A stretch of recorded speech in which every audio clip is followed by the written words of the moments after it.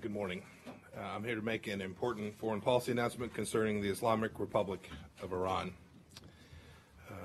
Today, the United States is continuing to build its maximum pressure campaign against the Iranian regime. I am announcing our intent to designate the Islamic Revolutionary Guard Corps, including its Quds Force, as a foreign terrorist organization in accordance with Section 219 of the Immigration and Nationality Act. This designation will take effect 1 week from today. This is the first time that the United States has designated a part of another government as an FTO. We're doing it because the Iranian regime's use of terrorism as a tool of statecraft makes it fundamentally different from any other government. This historic step will deprive the world's leading state sponsor of terror the financial means to spread misery and death around the world. Businesses and banks around the world now have a clearer duty to ensure that companies with which they conduct financial transactions are not connected to the IRGC in any material way. It also gives the U.S. government additional tools to counter Iranian-backed terrorism. This designation is a direct response to an outlaw regime and should surprise no one. And it builds on the more than 970 Iranian individuals and entities that the Trump administration has already sanctioned. For 40 years, the Islamic Republic's Revolutionary Guard Corps has actively engaged in terrorism and created, supported, and directed other terrorist groups. The IRGC masquerades as a legitimate military organization, but none of us should be fooled. It regularly violates the laws of armed conflict. It plans, organizes, and executes terror campaigns all around the world. From the moment it was founded, the IRGC's mandate was to defend and export the regime's revolution by whatever means possible. The IRGC institutionalized terrorism shortly after its inception, directing horrific attacks against the Marine barracks in Beirut in 1983 and the U.S. Embassy Annex in 1984, alongside the terror group it midwifed, Lebanese Hezbollah. Its operatives have worked to destabilize the Middle East from Iraq to Lebanon to Syria and to Yemen. With this designation, the Trump administration is simply recognizing a basic reality. The IRGC will take its rightful place on the same list as terror groups it supports: Lebanese Hezbollah, Palestinian Islamic Jihad, Hamas, Kataib Hezbollah, among others, all of which are already designated as foreign terrorist organizations. The long list of IRGC-backed terror incidents is ample justification for today's decision. I want to just give you a handful of examples. Last September, a federal court in the United States found Iran and the IRGC responsible for the 1996 Khobar Towers bombing, which killed 19 American service members. In 2011, the United States foiled an IRGC Quds Force plus right here in Washington, D.C., to bomb a restaurant. The attempt was to kill the Saudi ambassador to the United States of America. Outside of the United States, the IRGC's terror campaign is just as active. In 2012, 4 Quds Force operatives were apprehended after plotting to attack Israeli targets in Turkey. In that same year, 2 other Quds Force operatives were arrested in Kenya for planning a bomb attack, while the Quds Force also directed a bomb attack that targeted Israeli diplomats. And as recently as January 2018, German authorities uncovered 10 suspected Quds Force operatives active in their country. The IRGC supports Palestinian terror groups that target innocent civilians, and it helped create U.S.-designated terror groups both in Lebanon and in Iraq. And the IRGC also backs the murderous Assad regime, which gasses and slaughters its own people.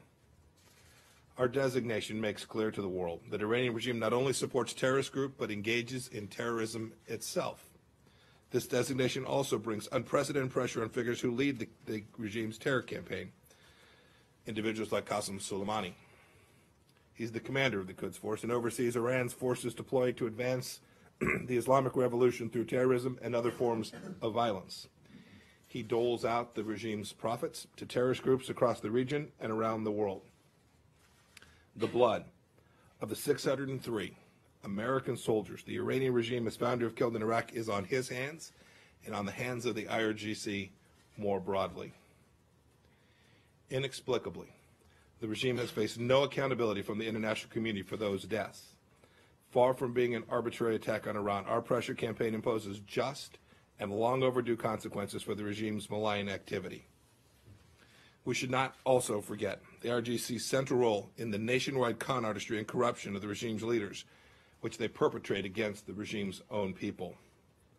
Other governments and the private sector will now see more clearly how deeply the IRGC has enmeshed itself in the Iranian economy through both licit and illicit means. In just this past July, the City Council of Tehran announced that the IRGC Cooperative Foundation, which manages the IRGC's investments, has embezzled more than $1 billion from the city of Tehran. The next month, a former councilman accused the longtime mayor of Tehran of steering contracts to the IRGC. It's no coincidence that the mayor also formerly served as an IRGC commander and the chief of Iran's police state. Back in 2017, Tehran arrested several IRGC commanders involved with the Cooperative Fund for Corruption, including the IRGC's financial architect, Masoud Merdadi. Then there's Mahmoud Ahmadinejad's old college pal, Sadiq Musili. They call him the billionaire general. He went from being a low-level IRGC officer to one of Iran's richest men, all thanks to scoring construction and oil contracts from companies linked to the IRGC. The leaders of Iran are racketeers, not revolutionaries. The Iranian people deserve better than to be governed by this cadre of hypocritical and corrupt officials. They're opportunists. And on a final note, the IRGC is also responsible for wrongly detaining U.S. persons, several of whom remain in captivity in Iran. The American people should know that we are working diligently to bring each of those individuals home. With this designation, we are sending a clear signal, a clear message to Iran's leaders, including Qasem Soleimani and his band of thugs, that the United States is bringing all pressure to bear to stop the regime's outlaw behavior. We ask that our allies and partners around the world do the same. Thank you. Secretary has time for one or two questions, and we'll have additional opportunity with some others. Thank you so much, Mr. Secretary. Jawad Zarif has said today that there will be consequences for U.S. forces in the region after the designation, and he addressed President Trump saying that he should know better than to be conned into another U.S. disaster. What's your answer? And secondly, news reports say that the U.S. is considering sanctions on Lebanese, the head of the parliament, of the Lebanese speaker, Nabi Berri, because of his ties with Hezbollah and Iran. Can you confirm that? So your second question, on my most recent trip to Beirut, made clear to the Lebanese leadership, including in conversations with Speaker Berri, that America was not going to tolerate the continued rise of Hezbollah inside of their country, that it wasn't in the best interest of the Lebanese people to have a armed terror group underwritten by the very Iran that we're speaking about today continue to have significant sway inside of that nation by use of force. This isn't about political parties. This is about armed forces inside the country of Lebanon. We made very clear that we were going to continue to evaluate sanctions for all those that were connected to the risk that was created to the Lebanese people. As for the first question, I've seen Foreign Minister Zarif make many statements before. We have made clear, both publicly and privately, that an attack on the United States of America is something that they ought to think more than twice about. Mr. Secretary, I asked you this question 2 weeks ago, and you didn't seem to be sure about it. Now that you have listed them, I'm wondering what has changed. Now you have listed them as a terrorist organization. Will you treat them like ISIS and Al-Qaeda? In other words, will you target Qasem Soleimani like you target Abu Bakr al-Baghdadi? And on a separate note, Prime Minister Netanyahu said that he wants to annex part of the West Bank today. What's your reaction to that? Will that undermine the peace plan? Yeah, I don't have comments on either one in response to either one of those questions. I'll leave. When you say target, you're usually talking about things that the Department of Defense does. I'll allow them to respond to that question. Thank you. One more, Mr. Secretary? Sure. Okay, so Morris, go ahead. Thanks, Hi. Secretary. How are you? Quick ones. How will this affect EU trade, oil waivers, since the IRGC is involved in most parts of the Iranian economy? So the question, including banking and everything else. So how does this affect those relations? And number two, if you said often that you want to bring Iran back to this is aimed at forcing Iran back to the negotiating table. Do you believe that this would help bring them back, or is that no longer your aim here? So I think what we've said before is we want Iran to behave like a normal nation. We laid out 12 things that they needed to do back in what would have been almost a year ago, May of last year. That's the mission. That's the mission of this designation as well. So that's our purpose. If you said, what's the intent? It's to achieve the outcomes that we laid out back in May of last year, to get the Islamic Republic Iran to do the simple thing like not launch missiles into Saudi Arabia, risking American lives each and every day. What was remind me of your first question? And then the first one is, how does this affect things like EU So trade? Here's the simple answer to that. If you're the general counsel for a European financial institution today, there's more risk. It is absolutely the case that the IRGC amounts to a significant piece of the Iranian economy through pure kleptocracy. And it is also the case that it is sometimes difficult to know whether the IRGC is involved. That is, the diligence effort is an enormous undertaking. I think this will require more diligence be done by every business that is considering doing things that are even now second and third orders removed from what you might think of as a traditional connection to the Iranian economy. This extends to your point about trade. Or you asked about oil waivers. We'll make that decision in due course as we move towards May 2nd, but this absolutely extends and creates clarity around those transactions that create risk for companies, not just in Europe, but frankly all over the world. Was that one of your goals, Mr. Secretary, to Thank shut you all down very much. Thank you all very much. We now have Special Representative for Iran and Senior Advisor to Secretary of State Brian Hook, and our Assistant Secretary for Counterterrorism, Nathan Sales. They'd be happy to take additional questions. Please. Let's start Associated Press, Matt. So I'm just curious.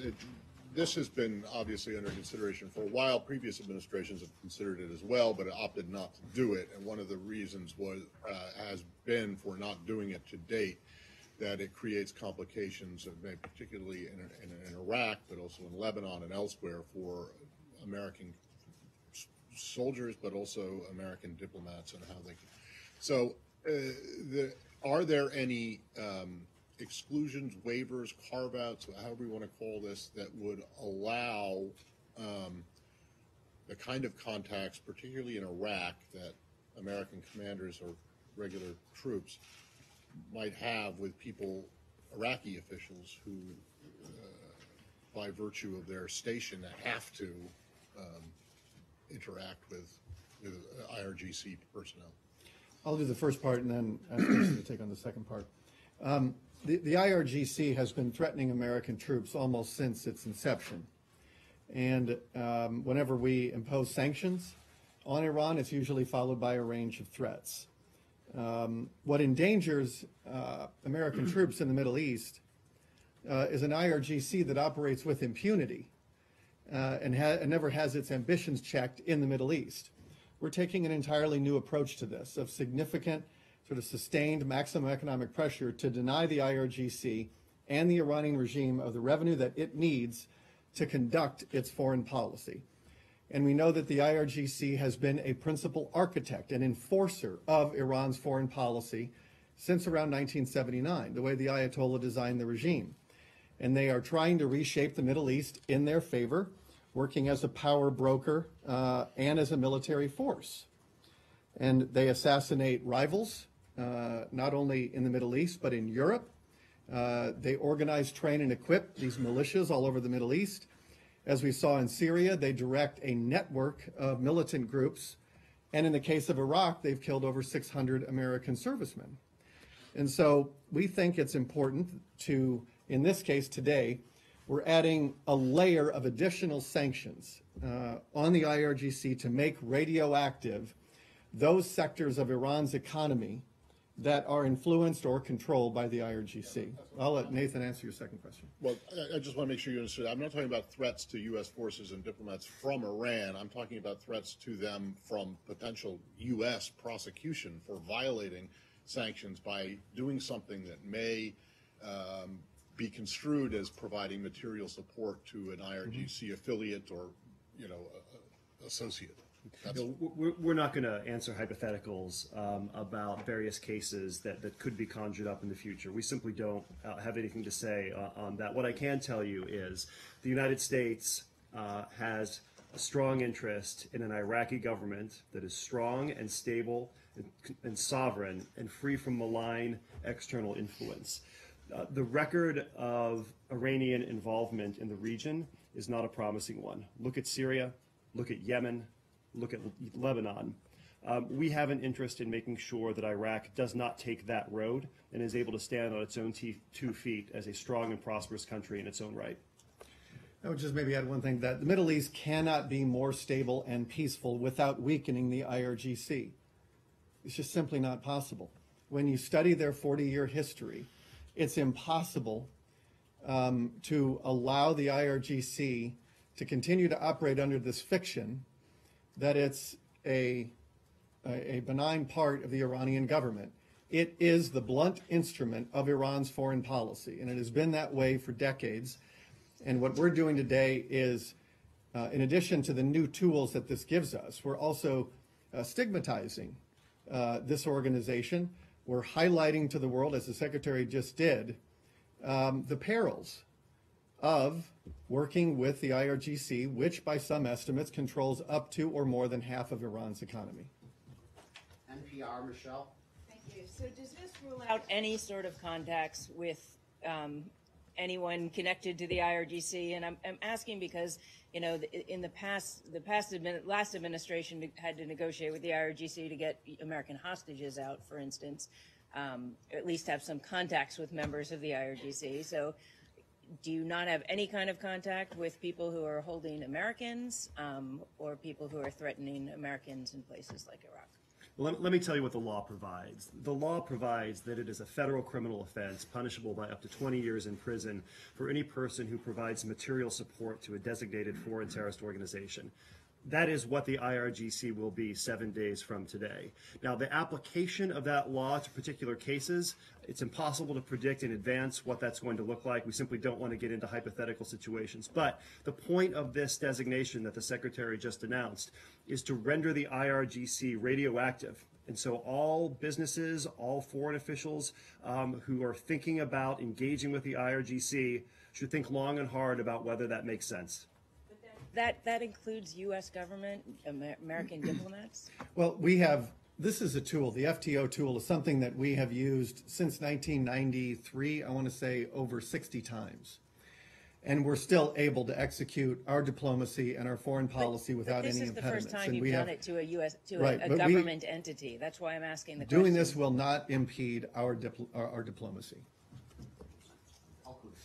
Thank you for taking this. Sir, just to clarify on Iraq, will you be requiring the Iraqi government as of now to turn over any suspected or known members of the Iranian Revolutionary Guard since you declared them as terrorists? We're not making any demands of the Iraqi government. As I said a moment ago, we share the Iraqi government's interest in ensuring that the government of Iraq is able to represent a proud and free and prosperous people without any undue influence from malign actors. So they will continue to operate freely in Iraq? It is a criminal offense for any person to provide material support to a designated foreign terrorist organization. How that applies in particular cases, we're simply not going to speculate about right now. CNN, Kylie. Yeah, hi. Quick question. So over the weekend, an IRGC commander warned that if the U.S. took this action, U.S. forces in Western Asia will lose peace and quiet. And it's obviously something we've been talking about, U.S. forces operating very close to the IRGC members in Iraq. So is there more being done to provide safety measures to members of the U.S. military that are in close proximity, or are you confident that they are defended enough against the IRGC at this point? The decision leading up to this process was a full interagency process that included every member of the National Security Council. We have taken all measures that are appropriate and prudent in the context of this designation. With respect to Iranian threats, when you play under House rules, the House always wins. And Iran has a very long history of trying to get the world to play by its rules. And every time the world calls out this regime for being a mafia racket, the IRGC, as the Secretary said, resembles more a racket than a revolutionary cause. And so whenever we and other nations call out and expose the regime for what it is, it behaves like a mafia organization, increasing its threats. And we will not be deterred by their threats. And let me just say, we're not going to get into the details of what we're doing to make sure that our people downrange are safe. I can assure you that we take force protection very, very seriously. And that is why we have run a robust interagency process to make sure that all interested parties are prepared for whatever the Iranian regime might throw at us. Let's go to CBS, Christina. Thanks. Hi, guys. Can you talk a little bit to Matt and a little bit Kylie's question about the timing of this designation? I know there has been some criticism about, especially now because U.S. forces are in close proximity, this might put them at risk, which you answered a little bit. But we've been hearing about this for a year. Why now? What was the tipping point that made this designation important this week? Well, it's the next step in our maximum pressure campaign. This administration previously designated the IRGC for providing support to terrorism. Today, we have stripped away the plausible deniability. It's not just that the IRGC supports terrorism that its proxies undertake. Today, the IRGC stands accused and convicted of directly engaging in terrorism itself. This new tool doesn't just add rhetorical heft to our campaign. It has practical, real-world consequences, some of which we've discussed. It's now a federal criminal offense to provide material support to a designated FTO such as IRGC when this takes effect on Monday. The material support statute is an incredibly powerful tool. Since 2001, since 9/11, we've used it to obtain hundreds of convictions. And the sentence for which you are eligible, if convicted, 20-year maximum penalty. So this creates very powerful deterrence for anyone who would provide material support to the IRGC or to any other designated organization. Let me just add. Your phrasing of that, IRGC's. Matt. Go ahead, Brian. We have said from the time the administration came into office that we're going to be taking a new approach to Iran. And you have seen over now 2 years, we've had 25 rounds of sanctions. We've designated almost 1,000 individuals and entities. We left the Iran deal, which has given us enormous diplomatic and economic leverage to go after the full range of threats that Iran presents to peace and security. This is just another chapter, and there will be more chapters to come. This is a sustained and focused effort at the direction of the President that enjoys the full support of the National Security Cabinet. Can I? Last time you were here, we talked about that 600 number that's been mentioned several times today. You said the Pentagon would give more guidance. They didn't really. Do you have any more context as to how that number was arrived at as the 600? Well, there have been estimates over many years. I think in the Obama administration, one DOD official said that somewhere north of 500. It took a while to, I think, pull together all of the information and to be accurate about it. And the number that has come out of the Defense Department is over 600. The Secretary gave the number, I think it's 603. And those are just the ones who've been killed. It's an enormous number of Americans who've been maimed and hurt because of Iran's improvised explosive devices. That's only Iraq, which accounts for 17% of all American servicemen's deaths in Iraq. That doesn't include Lebanon and the bombings there and other terrorist attacks around the world conducted by this regime. This is the right thing to do. It's long overdue. It does give us a lot of new tools, and there will be more tools to come. Thank you. Matt, you had a follow-up? Well, I just wanted to know about Ambassador Sale's characterization. The IRGC stands convicted today. I mean, are you referring to a court decision, the one that the Secretary mentioned? I mean, this is a legal term, and I'm not aware that they have been convicted of being a foreign terrorist organization. They may well that may well happen, but are you referring to previous cases and where that's happened? Matt, don't be so literal. I just wanted, I mean, it's a legal phrase. You said convicted. So. That was a rhetorical turn of phrase. Gotcha. With the announcement today, which will take effect a week from now, the legal status of the IRGC will change from an organization to a designated foreign terrorist organization. That was the sense in which I used the phrase. Right. One more question? Yeah. Right here, please. Earlier on a conference call this morning, a U.S. administration official said that the IRGC's dual mission is to suppress people at home and the other terrorize abroad. Now, is this designation today in any way geared towards the first part of the mission here, suppress people at home? Do you expect this designation to in any way affect how the IRGC treats the people? Yes, we do. Yes, we do. The IRGC is responsible for much of the repression at home. When you saw the protests in 2009, the detentions, the arrests, the harassment, and then the murders, that is very much an IRGC operation. And so they have been a principal driver of repressing the Iranian people who want a better way of life at home. And so when we deny this organization revenue, and we put a black cloud above it, it makes it harder for the IRGC to conduct its mission. And they also do this overseas, principally through the Quds Force. And so today's designation is IRGC and Quds Force. And they are, of course, IRGC and QF rotate personnel domestically and internationally as Soleimani sees fit. As Qasem Soleimani said in March 2009, the battlefield is mankind's lost paradise. And this is the true nature of Iran's foreign policy. It is not the very nice-seeming tweets of Iran's foreign minister. If you want to know Iran's foreign policy, pay more attention to what Qasem Soleimani has said and continues to say. He was recently given a medal by the Supreme Leader who wished for his martyrdom. And the Supreme Leader has said things. He's been lionizing people who drink the sweet syrup of martyrdom. This regime is in many ways a death cult, and their foreign policy resembles that, with all of this talk about martyrdom. And it's a very dangerous, dark, and brutal regime, both for the Iranian people and for those nations who are on the front line of trying to respond to Iranian aggression. And we know that Saudi Arabia, with the missile launches from Yemen into Saudi, Bahrain, which is since '81, the Iranian regime has tried to destabilize and overthrow the government there in Bahrain, Lebanon, Syria, the Hezbollah tunnels, the list goes on and on. It is very hard to imagine a peaceful Middle East with a strong Iranian regime.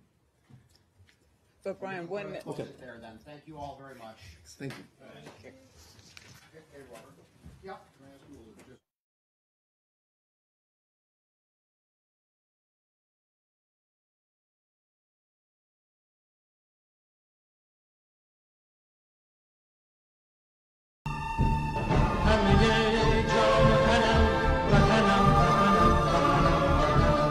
بشنو سوز سخنم که نواگر این چمنم